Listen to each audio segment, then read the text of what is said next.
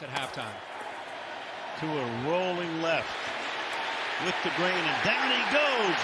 Slung down in his own 48-yard line. Josh Tupou. And well, we saw last week, and he went down. He got up, was wobbly. The training staff comes out. And, of course, the last thing the Dolphins wanted to see. I mean, last week it looked for all the world. Everybody thought head injury, concussion, passed the protocol, came back second half, led him to a victory.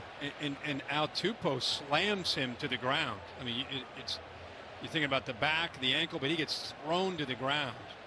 Again, wrenching that back, which was the issue last week. Yep. So they work on him. We'll step away for a moment.